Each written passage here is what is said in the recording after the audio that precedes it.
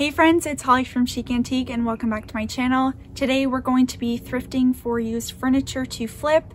I'm going to go over what I look for, what I try and stay away from, and show you some of the prices that we have here in Portland. Little spoiler alert, they're very expensive and overpriced, especially for laminate and particle board. So if that sounds interesting to you, make sure to give this video a thumbs up and let's go ahead and get into it. First up is Value Village.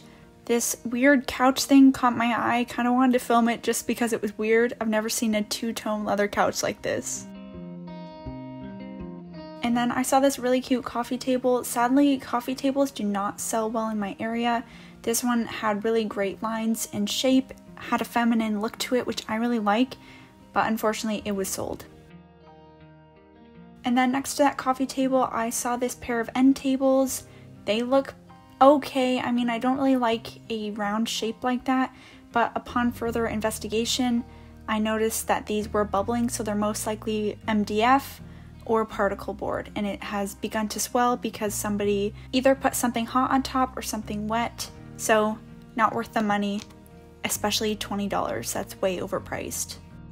Next was this super cute hutch style cabinet. I haven't seen anything like this recently. It was super cute. I actually really like the detailing on the glass. Some people might not like that, but I thought it was really cute.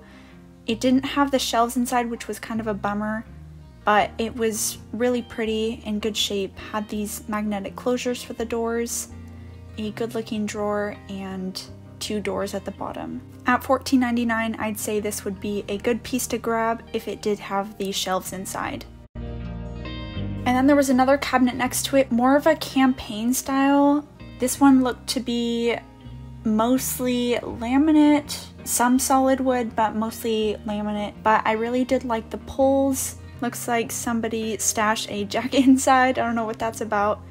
But I couldn't find a price tag on this one, so it was a no for me. Not only because it had those laminate details, but it didn't have any shelving. And then there was this super cute Art Deco desk. I wish it was in better condition. I also wish that desks sold better in my area. Those and coffee tables sell extremely poorly. This one is listed for $14.99, which would be a good price if it weren't in such poor condition, but I wouldn't pay $14.99 for this. You can see the drawers are super damaged. I even wondered if some areas were moldy, and I do not deal with mold, so this was a no-go, even though it was super, super cute.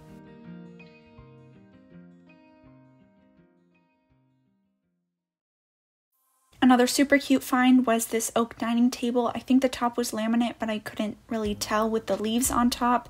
But this was listed for $60, and it looks like the leaves were priced separately, so this is going to be a no for me. And then I found this super cute cabinet. It was very narrow and very tall, would be super cute to refinish or restore. These two end tables I thought were really cool. I love the old world effect. If I got these, they would be to keep, but I don't have anywhere to put them. The style is really cool. I would never paint something like this. So if you were getting something like this to keep for yourself, $20 each would be a really good price. And then another section in the store, I saw more of these orange and green sofas, and they're just so strange to me. This super cute armoire / wardrobe caught my eye. It was actually way shorter than it looked. It was like a couple inches shorter than me. Super cute, covered in stickers, but upon further investigation, this is laminate. You can see here how shiny the surface is. Almost looks like plastic. And then these areas of damage, you can see the MDF or particle board. I couldn't really see. I think it's MDF underneath. You could see it pop through the damaged areas. So this is going to be a no for me.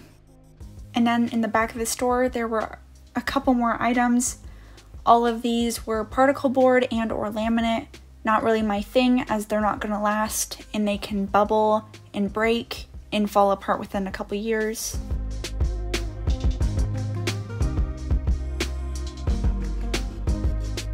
And then another bubbled piece for $20. I mean, these prices are ridiculous. I saw this really cute end table. It could be used indoor or outdoor. Thought it was super cute. Definitely wouldn't paint something like this. $40. If you're keeping for yourself, it might be worth it, but I personally think that's kind of overpriced. I also saw this little white nightstand in the back. Looks like this was a factory finish, but it's actually starting to crack and peel off. The bottom drawer has a stain. The top one isn't so bad, but they're not real wood. None of this piece is real wood. $25. Again, overpriced.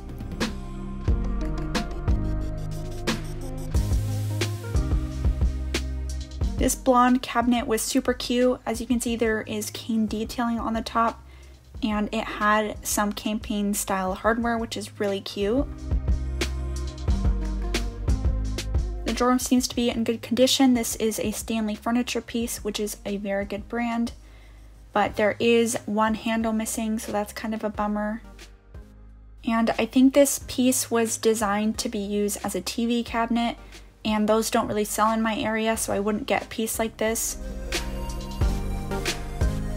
$25, not a terrible price, but for what it is, I do not think it would sell here in Portland. Nobody uses TV cabinets like this anymore, even though it's in really good condition.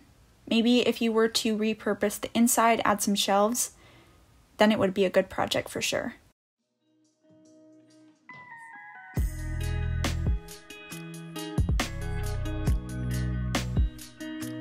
And then I just wanted to show you this guitar. I don't know if any of you play the guitar or any instruments. This isn't really a very nice brand, but I just thought it was appalling that they would put a sticker right on the front of the guitar. I mean, at least put it on the back so you don't damage the guitar. I don't know why employees put stickers where they do. It's really strange to me. Value Village always has a lot of chairs, which is cool, but I can't really flip chairs unless I'm doing like a dining set, which I don't do very much of the time. This really cute chair spoke to me. Almost has a tiger oak look to it, but I wasn't super sure if it was tiger oak or not. And then when I pulled it down, I noticed that it had a big crack in the middle, so that was a bummer. This would be a really cool piece to restore if it wasn't cracked.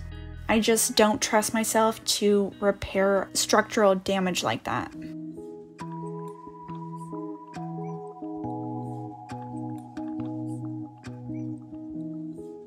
It was super comfy though.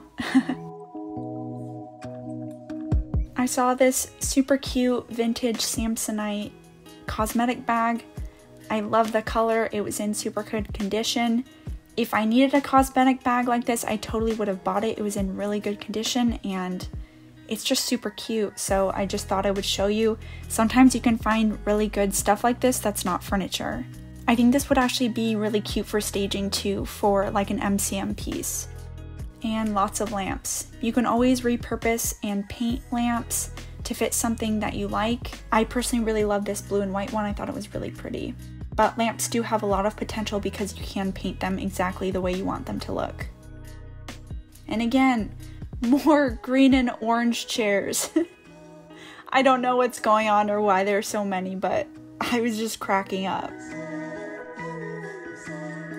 You can always find strange, creepy cat things at the thrift store. I love old things like this, old silver and plateware, glassware, things like that. They can be really good to stage with. I know a couple people who restore this kind of stuff, so if you're interested in that, you can find pieces like this at your local thrift store to restore or decorate with, which I think looks really pretty.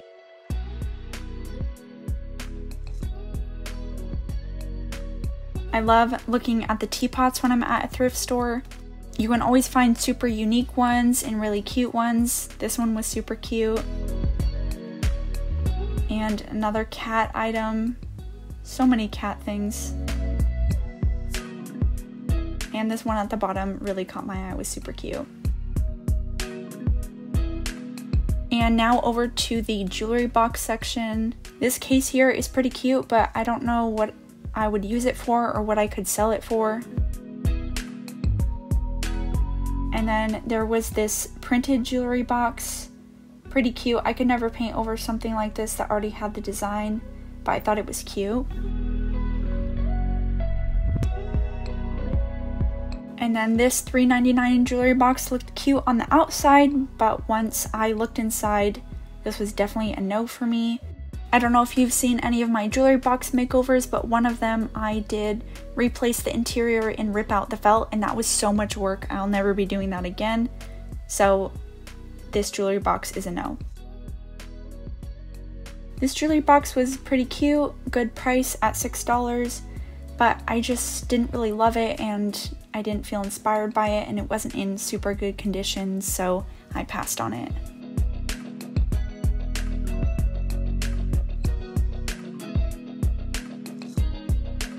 If you need decor for your home or staging items for furniture, I always recommend thrift store.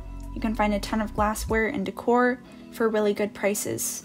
I always like looking at the artwork when I go to the thrift store to see if there's anything that I could stage with or use in my home to decorate. I like things that look old, look handmade, look like they're made by a person. The older it looks, the more I like it. I love these vintage gold frames. I think they're so pretty.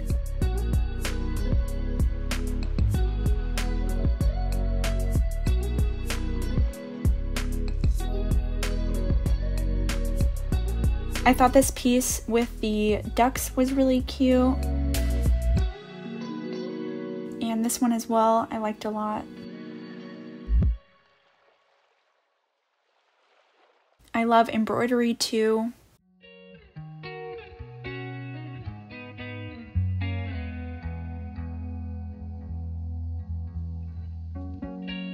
And sometimes you find strange art like this. And more artwork and frames. I liked these flowers, they were pretty.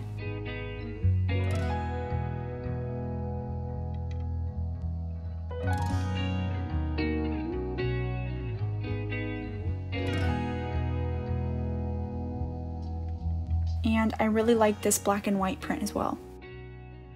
Next, we're going to Goodwill. I found this set of nightstands which looked to be in pretty good condition. Not a bad price, $8 a piece. The drawers were good and the tops are just a little bit damaged, which is pretty normal. The handle was missing on the top, but then I found it in the bottom drawer, so that was cool. But the bottom drawer on the left either was missing the track or was off the track, so I had to pass on these. I do not like to mess with drawers that are broken or need any repairs, just because I'm not super familiar with them and it's hard to fix drawers, especially when you don't know what you're doing. Then I saw this little cabinet. Looks like somebody had spray painted it gold, which is kind of funny. It was a lot brighter in person, more yellow. Just wanted to show you. It looks like it held up pretty well, so whoever painted this did a pretty good job. However, I wouldn't get this piece because I don't know how they prepped this piece, and this design is not my style. Then I saw this little end table. I think these can be found at IKEA. You can see here it is laminate, you can tell by that plastic surface, and also by the foot in the back, which has expanded. And I looked through the artwork. I didn't really find anything I liked, but at the moment I don't really need any artwork, so that was okay.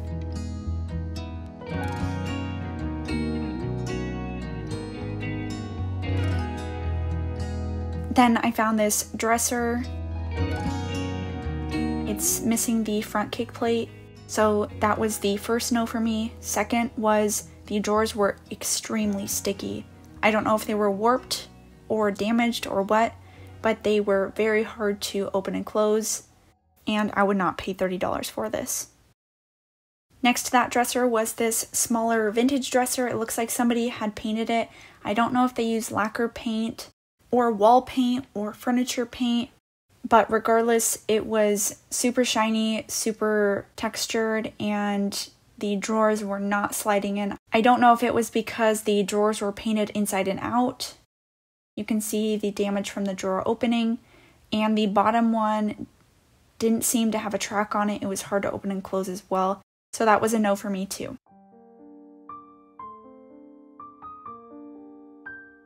Again, lots more silver at this store. Really pretty, good for staging antiques and vintage pieces.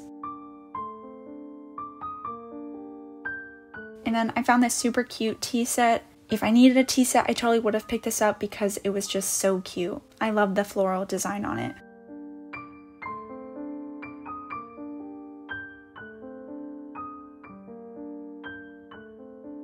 And then if you go in the vase section and the jar section, all of this stuff, this is where I find pieces to spray paint. You can find pieces with really good shapes, but if you don't like the color, you can spray paint it to make it match your style.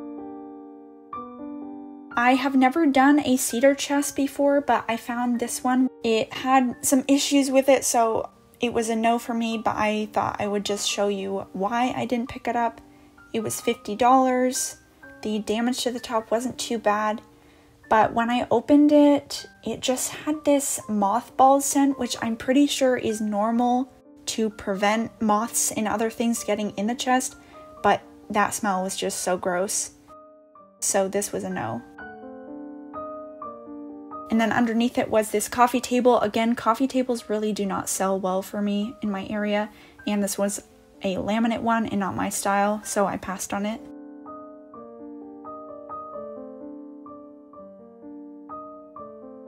Next to that was this really cute chair. It looks like somebody had painted it. Looks like a chalk paint, and they probably used a wax on top. You can see all the texture. I personally like texture, but it looked like they had just overworked this paint and applied too much.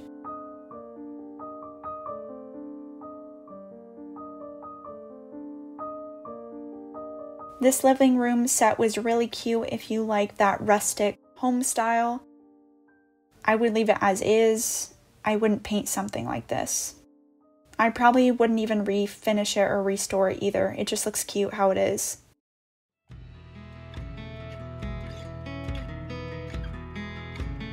Then I saw this laminate table. I don't know what this top is supposed to be, like a marble. Obviously it's laminate, but it's pretending to be marble, I think. And it was super damaged. You can see in this corner, it's actually MDF underneath that laminate. So if you get a piece like this wet, it's going to expand and bubble underneath. So that's why I don't like laminate and MDF in particle board. They are not durable and they do not last. This little table was super cute. It could be used as a plant stand. It would be really easy to make over, either restoring it or painting it, but it was really wobbly, so I had to pass on it. Then, whoa, this green dresser. Again, somebody had painted it and lots and lots of texture. I don't know if they used wall paint for this, but it was pretty shiny and it had a ton of brush strokes on it. So I'm not sure if they used the wrong kind of paint for this or if they just really globbed it on there. But I do not mess with previously painted pieces, so I passed on it. Then I found this super cute dining chair. I wish I had a use for it because that cane is in perfect condition. I totally could have picked this up, but I just didn't need it and it didn't need restoring. So hopefully somebody else can buy and appreciate that beautiful caning. So if you made it all the way to the end of this video, you know that I didn't pick up any of the pieces I found, which is kind of a bummer, but honestly, that's really typical for me.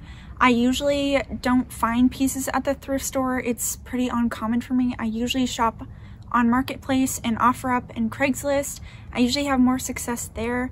The reason being is, one, I'm really picky, so I really have a lot of rules for picking out a piece of furniture, and two, when people are donating furniture, it's usually because it's in poor condition and they can't get any money for it. So it's gonna be harder to find good used furniture at the thrift store because most people donate things that are badly damaged and very used. And the third reason for this is that at the thrift store, pieces are very expensive. I guess they're overpriced and expensive on Marketplace too, but it's definitely very apparent at thrift stores nearby that things are overpriced and expensive, especially for particle board, as you saw, and laminate pieces, which are not real wood. Those pieces do not hold value and they do not last throughout the years. So those are the reasons why I don't usually shop at the thrift store. But it's always fun to see what I can find, and I hope you enjoyed the process along the way. So if you like this style of video, make sure to subscribe to my channel and hit the bell. That way you're notified every time I upload. And I thank you guys so much for watching this video. I really appreciate it. And I'll see you guys next time. Bye.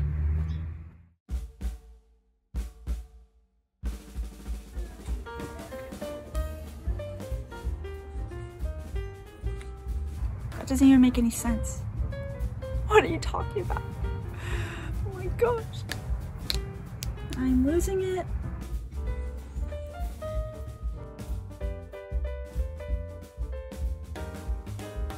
Why do you keep saying it like that?